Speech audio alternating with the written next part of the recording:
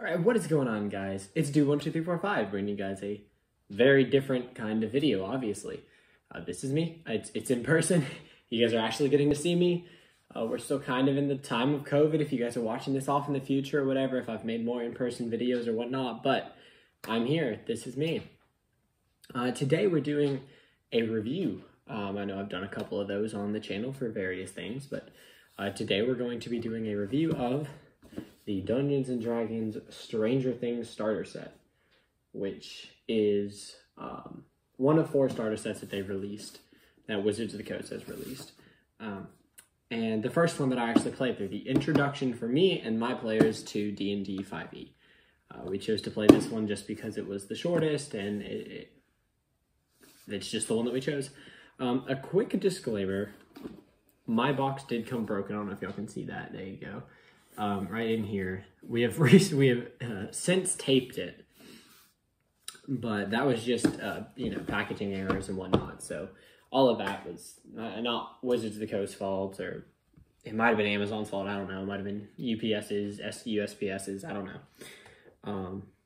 But yeah, let's just hop right into the review. So in terms of physically, I think the box art looks really cool. It's definitely got that like retro 1970s, 1980s, like original first edition D&D kind of packaging going to it. The box is meant to look like it's kind of aged and beaten up. They chose a very vibrant red, which I think is a really good idea, and it kind of draws reminiscence on the original starter set, which I think was a red box. It might have been a blue box and later a red box, but they're kind of drawing on that original audience there of the of people that got the starter set back in the day.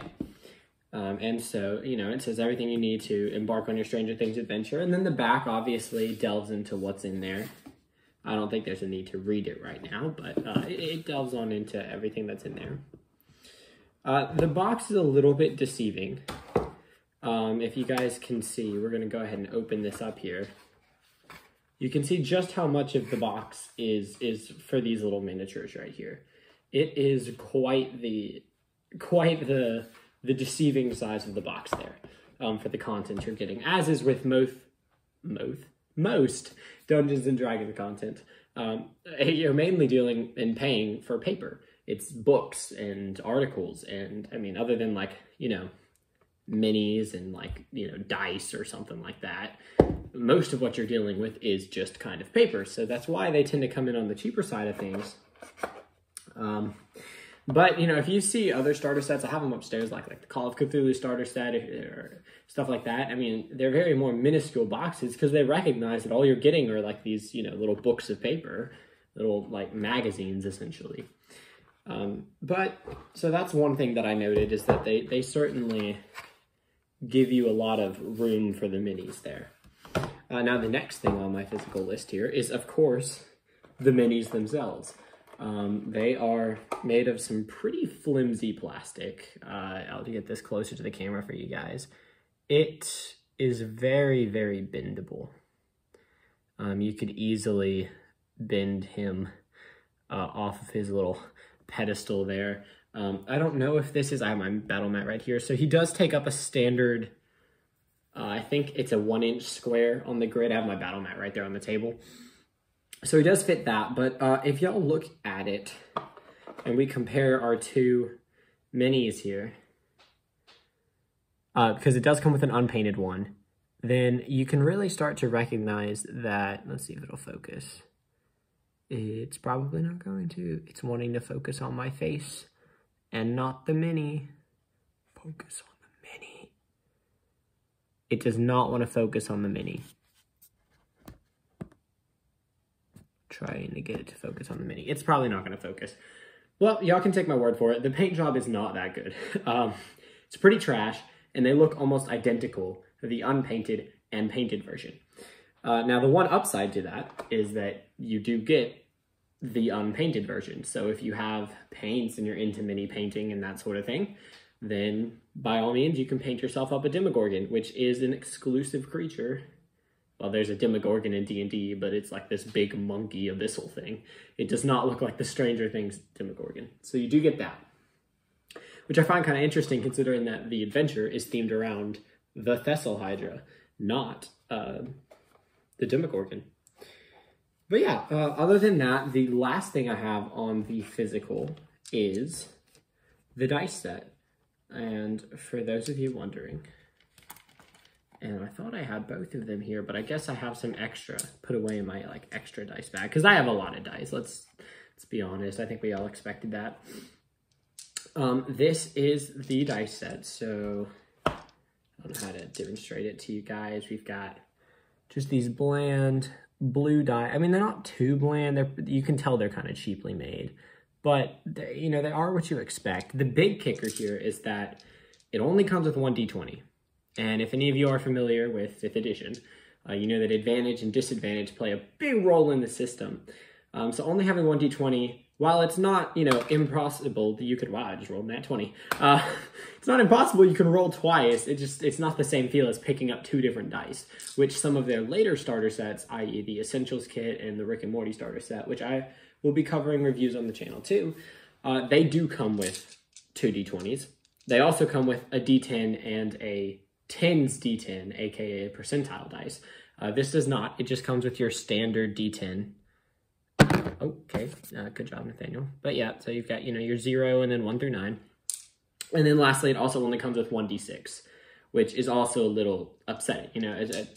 If anyone has played 5th edition, you know that there are a plethora of D6s to be rolled, and only one of them can lead to a lot of rolling. Now, obviously, a lot of this can be fixed with, dice rolling apps and whatnot. So it's by no means like the end of the world that you only get one of these. But it is something of note that I went ahead and jotted down in my notes for the video. So other than that, that's most of the physical stuff that came in the set, other than the books, which we're about to get into. So if we'll go ahead and remove the, 2-inch thick, thing there that's just for this little set of minis here, we get into the actual contents of the starter set. All right, and so I broke this down into 2 sections. I broke it down into the starter set rulebook, which is this big magazine lad right here. He is chilling. And then the adventure book, which is the Hunt for the Thessal Hydra, which we'll get into for a second. We're going to do the rule book first. And then added on to the adventure book, I went ahead and threw in the pre-generated characters with it. So we'll be reviewing those together. So let us go ahead and get into the rule book here. So this is the starter set rulebook. If you guys can see that, it's your standard like magazine rulebook. If you've seen any of the starter sets, yes, it's thick for like if you're thinking like board games, but for those of you who don't know, that Dungeons and Dragons is a tabletop RPG, and it needs more rules than like your standard board game. So this is pretty standard. In fact, if you've seen the player's handbook, which I'll probably do a video on at some point as well. I'm in the process of finishing it. There are 90-something pages of spells, so that's taking me a second. But if you guys didn't know, this is kind of necessary. It's a little bit bloated compared to, say, like the D&D starter set rulebook, which I just happen to have here because I'm at my setup and my group is playing through this campaign right now. But if you compare it to something like that, it's a little bit thicker, because the way they organized it, and this is kind of getting into the adventure module a little bit, is that they put the monsters and magic items into this to kind of keep the theme of the adventure book being the pure adventure book. Whereas normally the monster stat blocks and the magic item descriptions and all that stuff is going to be thrown in to that adventure module. So that's why it is a little on the thick side. All in all, I almost just dropped everything if y'all saw the fear on my face. All in all, it is your pretty standard rulebook. I went ahead and read through it all just to see if there was anything in there that spiced it up. As far as I could tell, it is basically word for word copied from the starter set rulebook.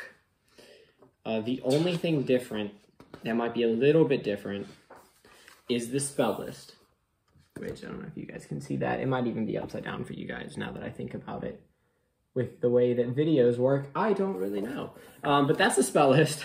One thing about this, and this is also getting to the characters, is that they included some variety when it came to your character types. So your standard starter sets always came with like the generic 4. You have your wizard, you have your cleric, you have your fighter, and then you have your rogue.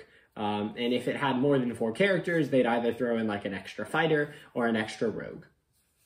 This set is very specific in its characters and kind of a bad idea for us to play at first, to be completely honest with you. I mean, obviously I knew the rules well enough that I was comfortable to go forward with it. But if you didn't, it can be a little confusing because you do start out at 3rd level because some of the monsters and stuff, which we'll get into in a second, are, needless to say, a little difficult at times. And you're definitely going to want those higher levels, which they're not high levels, but for a starter set, I mean, you're starting out at like mid-tier starter set right there. So that's the only thing a little bit different is you have spells like Hunter's Mark, for example, or Long Strider, which are ranger spells. Those don't show up in the starter set rulebook because there's not rangers as an option. So yeah, just that kind of difference. Other than that, it's very standard. One of the big kickers for me was just how bland it feels. Let me go ahead and give you an example here real quick. Let me just open up to, let's just say a section on the magic items or something like that. Like, or here's a good example of, well, maybe not. Like, if you just take a look at the standard page here, this is very rules heavy. I don't know if y'all can read that. You don't really need to. But this is extremely rules heavy. It is just blocks and blocks of information. If I took these pages and like photocopied them and turned it into like a 300, 400 page book, you'd think you're reading like a college textbook or something like that. The only art that's in here at all are just random pictures that are at the chapters of the book or the appendices. I don't know, this one, it's chapter 2, so at the chapters of the book. And they're just random pictures from the Stranger Things show. Now, this might, entice some of you guys. Personally, I've never been a Stranger Things fan, never watched the show, so I'm not saying it's bad. I'm just saying I haven't given it a shot just yet anyways. But it's just random pictures from the show, and that's it. They don't tie into the chapter, and then there's just no art on all the other pages. It's just content and tables. And for some people, that's perfectly fine. There's another generic piece of art.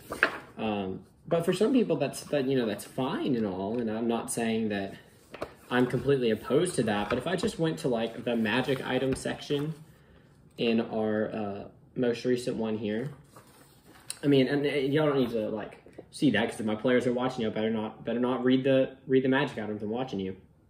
I'm joking. But I mean, look at all that art just thrown in at the bottom of it. I mean, you've got gauntlets and wands and armor and swords and scrolls and rings and potions.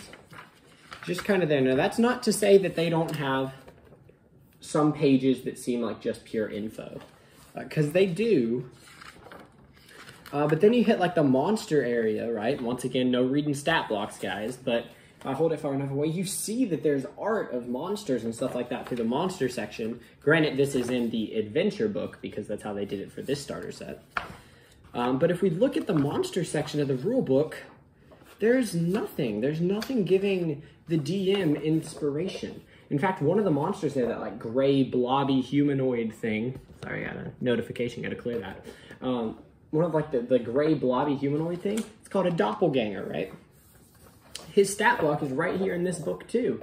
But they didn't feel the need to like copy over any art. So if my players ask me what something looks like, sure, the DM is expected to describe it and expected to kind of set the scene for the players. But it never hurts to show a little bit of art. And I mean, I've just got nothing here. Absolutely nothing. This is all of the monster stat blocks, and there is no art there at all. It's truly a disappointment, and it really docks from the experience, because I like to be able to say, oh yeah, well, I mean, you see this, big grueling ogre, it's standing over you, its maws dripping, and and all that good stuff. I can describe it, okay? I get that that's my job, but at the end of the day, it's always nice to be like, and here's a picture in case my description wasn't good enough, because it very well might not be to some players. They might get a little confused on that. So some people just prefer to visualize things. So I definitely think that's a bit of a dox right there. Other than that, in terms of straight general rules, right, just straight rules, it's solid. It has all the rules in it. You can sit down, read all 40-something pages of it. You'll probably be bored by the end, but you will understand how the game works. So in that sense, it works as a rule book. Let's see, monster stat blocks and magic items are included in it instead of the adventure module. And quick spoiler here, just in case you plan on running this for, or playing in this, I guess if you're running it, then this is not a spoiler. Hopefully you either already know this because you've read it, or you will know it soon. But quick spoiler, one of the monsters that you will run into is a giant frog. There is no giant frog stat block in here.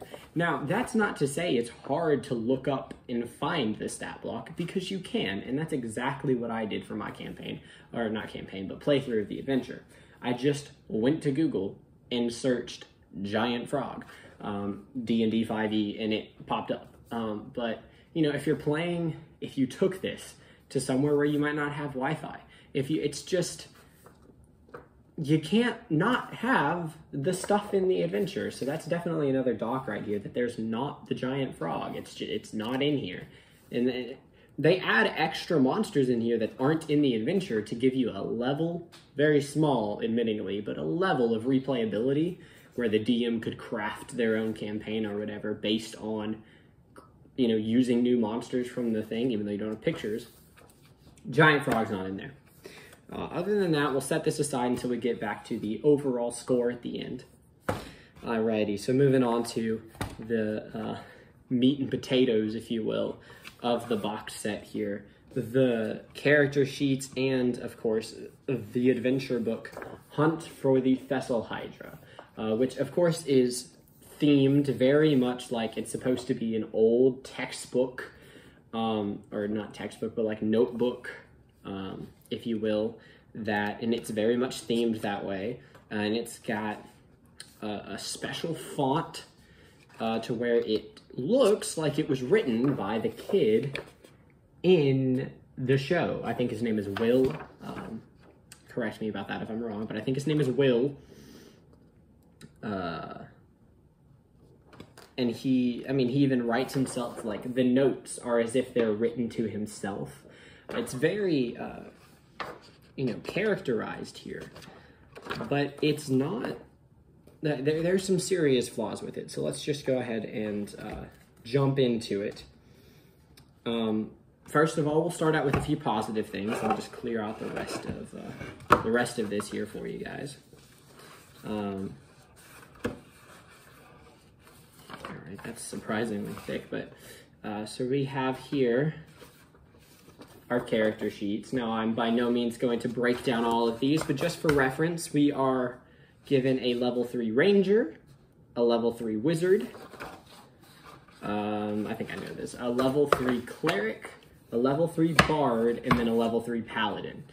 So like I said, you certainly do get to experience some of those lesser known, lesser experienced classes of D&D while still keeping it kind of easy. You know, they're not trying to force you to play a warlock or a monk, although monks aren't actually that difficult to play. Warlocks could be a little difficult.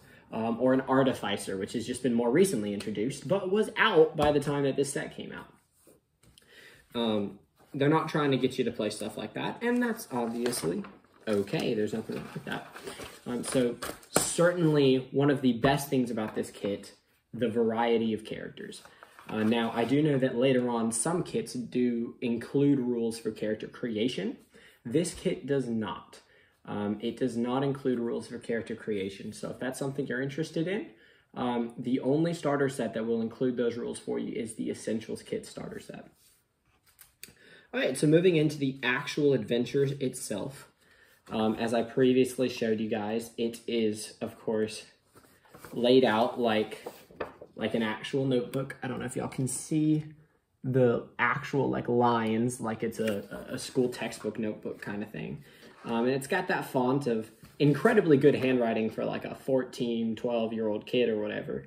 But I digress. Maybe I'm just on the worst side of the handwriting. But it's very characteristic, and I do think that's a cool thing it has going for it. But I think it's also a marketing decision, because if you've seen any official Wizards of the Coast adventure module, I'm hopping right back into Lost Mines of Phandelver here because it's always a good one to roll with. This is what our pages look like normally.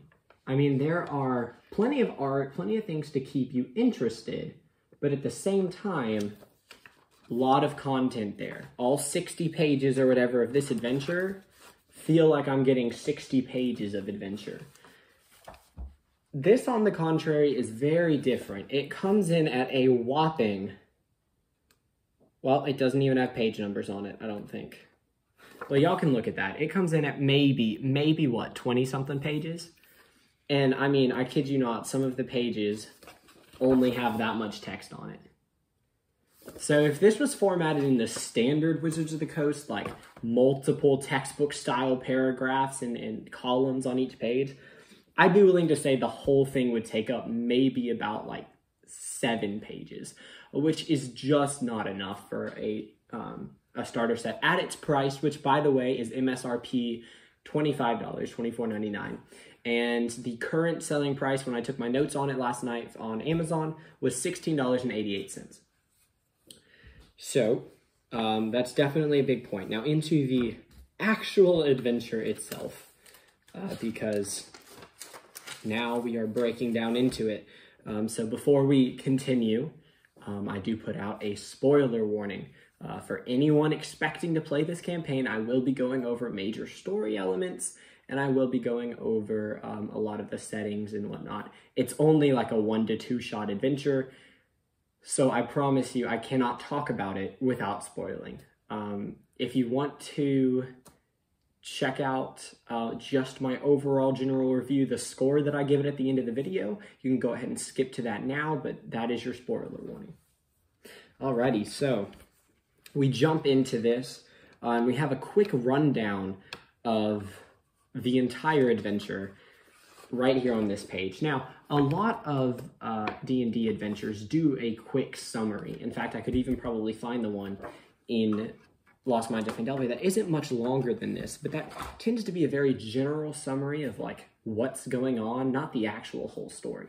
So for example, in Lost Mines of Phandelver, it might tell you who the bad guy is. It might tell you what he's doing, why he's doing it, but it doesn't go into detail about like where the players are going to go, why they're going to go there, how they're going to get there, that sort of thing. In this just one page in a fairly large font and one column, it goes over basically all of that, just to show how very simple this adventure is. And as I stated earlier, one of the issues I do have with it is that this entire starter set, to get people introduced to D&D, a campaign-driven RPG, right? I mean, if anyone has watched Critical Role or Dimension 20, anything like that, you know that these things last 19, 50, 100 episodes in. I mean, these things, this is a game, I'm getting a little caught up on my words, this is a game based around playing long drawn-out campaigns. Is there a room for one-shots and a lot of is there a following for that? Certainly, but I don't think that style of adventure should be geared towards a starter set. Maybe its own separate product line of D&D one-shot adventures. But anyways, the campaign starts out, and you will be with audience with this royal man. I don't know exactly if he's a king or not, but you're in a throne room, so he's very close to it, if not, of this village. His name is Sir Tristan, and basically his guards have been having trouble finding this monster that's been ravaging the town, which, no surprise, is the Thessal Hydra. Now, he doesn't want to send his guards away from the castle, so he sends the characters. Very simple plot hook. Like I said, the downside to it is its simplicity, but the upside is also its simplicity, as this is a starter set. Other than that, it's a little on the short side, like I said. Your characters will then try to track the Thessal Hydra, where they'll run into a few role-playing opportunities, and these I do actually enjoy. They don't give you much here. Just a few rumors on the road. You run into a merchant, you run into a priest, you run into a woodcutter, you run into an elderly farmer. In my campaign, I think, or in my adventure of it, I think I added in like an apple boy who is just selling apples or something like that. It's very dependent on the DM to flesh these things out and create that roleplay opportunity. I do believe that it says to do that in here, but it doesn't have a ton of tips or guides on how to do that. So if you're truly new to this and don't have like inspiration to do it, it's going to be very difficult for you. It's going to be something that you as a DM might struggle with to truly make that a good, unique experience. But if you can, and if you're willing to, it's solid and it's there. So props to it for that. After you do that, eventually you'll find your way tracking this thing to the Troglodyte Caverns. And let me tell you, one of the biggest problems with this campaign is the Troglodyte Caverns. It is a bunch of caverns filled with nothing but troglodytes. Okay, now that's a little exaggerated. I'm playing a little hyperbole here, but there's a lot of troglodytes. If I add it up in total, I mean, I just glanced down and one room has 10 troglodytes in it. Now, I don't know right off the bat what troglodytes are, their challenge rating are. I don't know if they're 1/4 or 1/2. But either way, troglodytes should not be 1/4 if they are. And if they're 1/2, that's a CR5 encounter. Your players at level 3 are not ready for that. So not only are these troglodytes hard, if the DM doesn't know that ahead of time, he might play them to the best of his ability and completely TPK the party on their first ever D&D combat encounter. That is not something that you want. You know, personally, if I was playing D&D for the first time, I was excited, I got a character build going, I've named my character finally for the first time, and the first radiant troglodyte claw creature that smells bad ends up killing me. I mean, that's kind of reminiscent of first edition, right? Where you build your character and a gust of wind takes out your magic user. But all jokes aside, there may only be 2 or 3 rooms that actually have troglodyte. Oh, yeah, and there's an owlbear room in here. An owlbear. There's an owlbear, a giant frog, like 15 different troglodytes. That's too many troglodytes. There's too many trogs, period. Nothing more has to be said about it. If there were less trogs, it would be way more enjoyable because that's just a bogged down combat encounter, especially without like mega area of effect spells. I do believe the wizard has Flaming Sphere, but the wizard does not have Fireball or anything like that yet. Those are level 3 spells, so it doesn't get it to level 5. So those 10 troglodytes are a serious problem for them to be dealing with. So eventually, there are a few good things there. There's like a false treasure room, which is kind of unique. It's just kind of things that you would expect. There's a trap. There's a shrine that the troglodytes are worshipping at. Very basic looking map here, by the way. And if you are, that's what the map looks like. Once again, fitting the aesthetic of, I think it's supposed to be, yeah, it's supposed to be taped into his little notebook here. Keep in mind, if you are using a battle mat, it is gridded at 10 feet per square. So you've got to keep that in mind. Those are going to be 4 squares when you actually use it on your battle mat. But anyways, eventually they'll make their way to the Cursed Labyrinth, which is one of the things I do actually enjoy about this adventure. The Cursed Labyrinth is a random path sort of maze where it's kind of randomly generated based on what the DM rolls every time. It's a very interesting puzzle, if you will, that the players get to encounter that the DM doesn't have to come up with.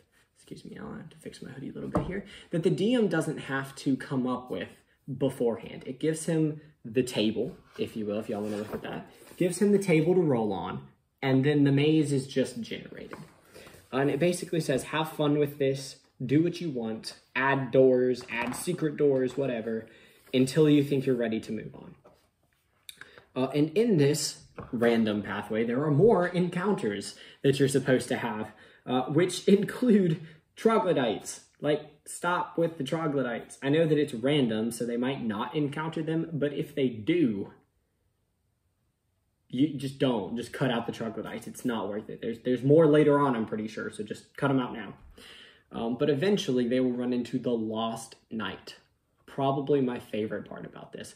There's a riddle based on... Actually, there's 3 riddles that it goes through. And I'm not going to spoil it too much and go over too long. The video's already dragging on a bit more than I expected. But the riddles they're good. They're interesting. They intrigue the party, and me as a DM didn't actually know all of them at first when I was reading it through. So I know for sure, as a player, I would be very confused and have to consult each other. And I can tell you firsthand, having ran this, that it was very interesting seeing my players put pieces of the puzzle together and possibly even put some pieces in the wrong place, which later came back to bite them in the form of some electrocution. But they are some very interesting riddles. And it is an incredible RP moment. There's not really, combat. Damage can be dealt if they get the riddles wrong. But other than that, it's a very puzzle environment and RP heavy moment with the knight there kind of alluding to the answer at the DM's discretion, which is great. And it is overall just the highlight of the campaign here. I really love this part. But once you solve all the knight's riddles, you will finally make your way to the Upside Down. The players eventually find out that this is how the Thessal Hydra escapes. He makes his way into this universe called the Upside Down. Now, bear with me, I don't know my Stranger Things stuff, so I don't know if this is an alternate dimension, if it's just kind of like a hybrid dimension, a breach in the, corporeal world. I don't know, okay? I don't know if this is the ethereal plane. But the Upside Down is, if you remember, the 3 pillars of D&D, if you've looked into it at all. They are combat, exploration, and role-playing. The Upside Down is where exploration and setting is supposed to shine through in this module. And as my notes say, that it's very interesting exploration, because the way it's laid out, you're supposed to take the players on the exact same path that they went through when they first were trying to find Troglodyte Cavern, but show how it's been corrupted and changed and, just filled with evil and dilapidated and molded and all that good stuff. But it doesn't have that here for you to do. It just says do it. So it is an extremely good exploration segment at the DM's discretion and at your DM's capability. So DMs, if you're watching this, take the time to read that. Take the time to write that out. If you're doing this in multiple sessions, like I said, it can be a one-shot. I've played it both ways. I've played it as a one-shot and as like a 2.5 shot.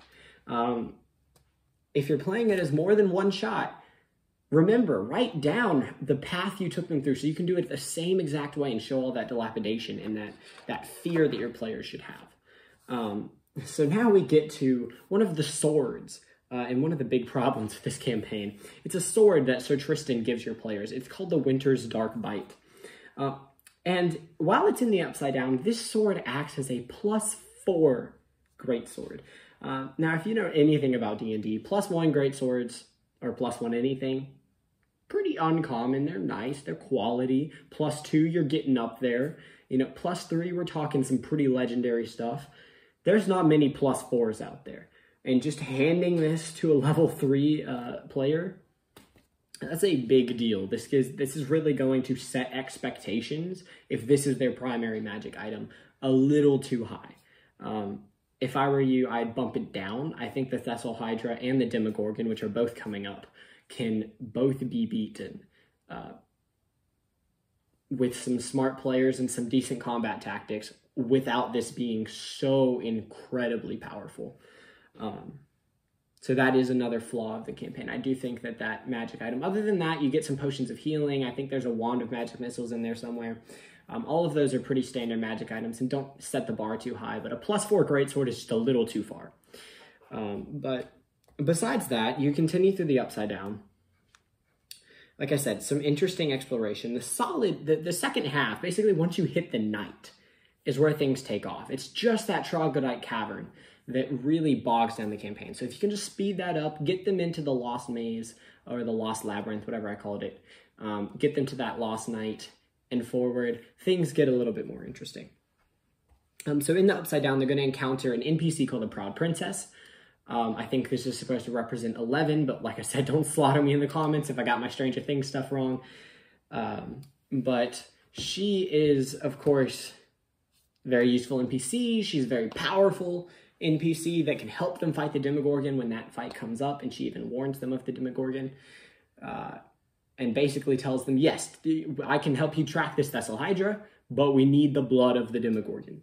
And so that's exactly what the players do. They seek out a Demogorgon, they fight a Demogorgon, which is a really interesting combat. I always love it when a campaign makes tailor-made monsters for that campaign, and the Demogorgon and Thessal Hydra are no different. They're really creative, they're really useful, and like I said before, in case you didn't hear it, spoilers ahead, the Demogorgon has a very special trait, very similar to trolls in D&D, how it will keep coming back from 0 hit points unless it's been dealt fire damage or acid damage, I believe.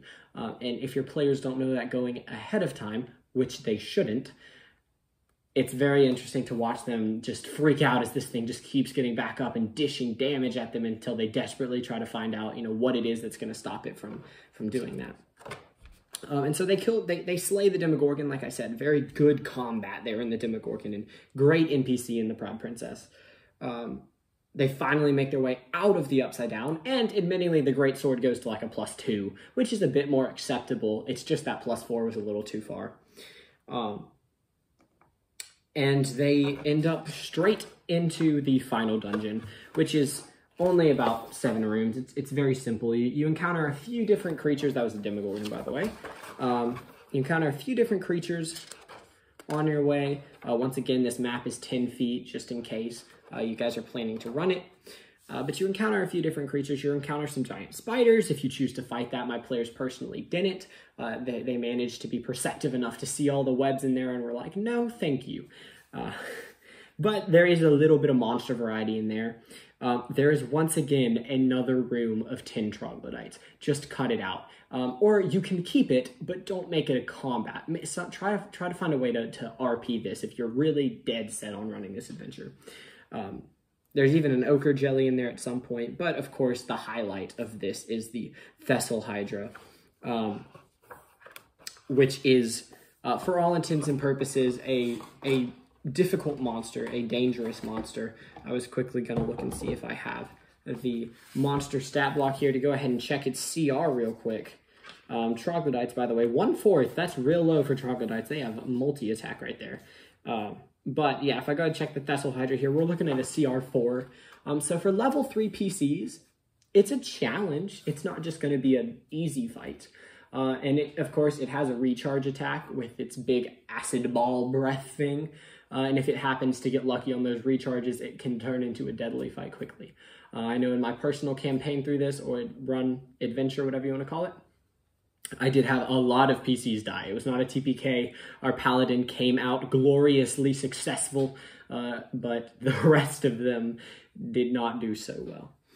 And it was almost a desperate slugfest to get out of there alive. They might have killed the Thessal Hydra, but there were still the spiders and the trogs and but of course, like I said, I tried to turn those into more RP because they'd fought enough trogs at this point. They'd fought like 15.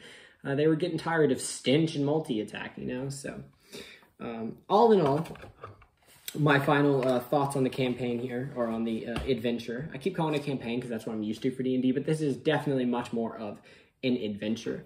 It lasts, as stated already, 1 to 2 different sessions, most likely. You can squeeze 3 out of it, like my group did that one time, but our 3rd session was purely the Thessal Hydra fight. It was about 30 minutes, so it wasn't really a 3rd session. The second half of it, if you get through the Troglodyte Caverns, is not a bad adventure.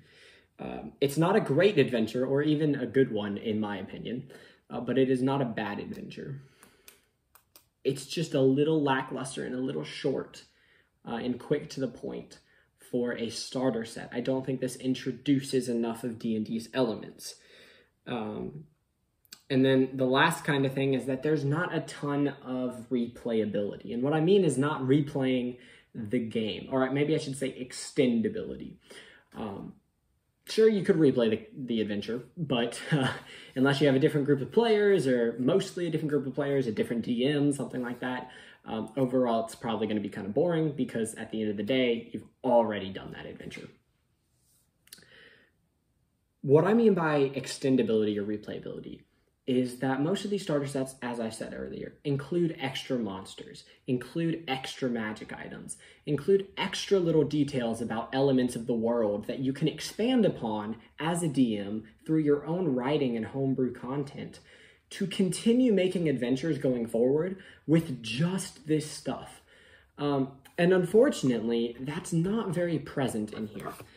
There's a good deal of monsters that are present here, and I think that that definitely adds a nice aspect to it. I'm just trying to get the character sheets out for one final point here. Okay, that's what I thought. And the character sheets do include rules for leveling up from 3 to 5, but you don't level up to 4th level until you've killed the Thessal Hydra, until you're done with the whole adventure, and then there's no reason to level up, because there's nothing here to keep you playing this kit. You know, I can use some of the stuff in this original starter set. There's more stat blocks. There's a lot of places to explore that I could expand upon. There's just not that here. It doesn't go in depth enough, and a lot of that draws right back to the fact that if you put it in regular D&D format, this is like a 6 to 7 page adventure. This is nothing crazy, nothing that long, very straight to the point. And it just doesn't leave the loopholes, and maybe not quite the right word, but the guiding paths there for a DM to just shoot off and take it to their own direction and take it up to level 5. Sure, that won't take too long. It's probably another 2 or 3 shot to get to level 5, but you just don't really have the means to do so. All right, and so with that, I'm going to go ahead and get into my final overall review of it. I split it into 3 categories, technically. I've got a ranking for the physical items, ranking for the adventure, and then an overall ranking combining the two. Physically, the box art was nice, and other than that, the minis were lackluster. It's nice that they included an unpainted one, but its quality and bendability is a little on the trash side, if I'm just being honest there. The dice set, while not terrible, is lacking in the quantity department, which, I mean, it would just prove difficult to try to play the whole table with that one dice set. You only have 1d20 for the whole table. I mean, you're going to be passing dice like crazy. So overall, you know, it has its shortcomings. It has a few things going for it. I gave it a very average score of 5 out of 10.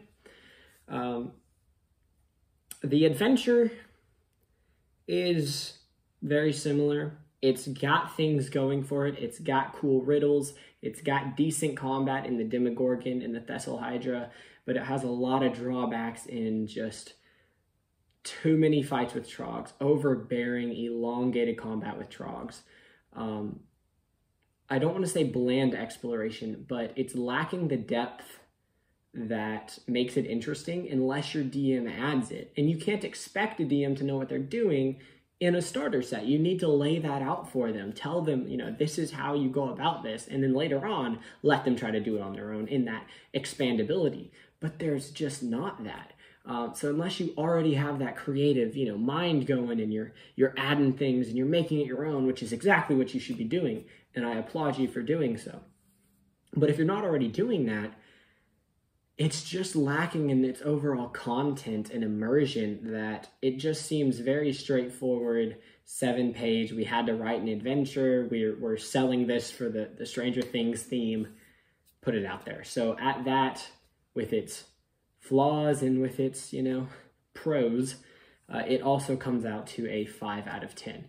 With a caveat of, I believe this bumps it up to about a 7 out of 10 if you are a die-hard Stranger Things fan.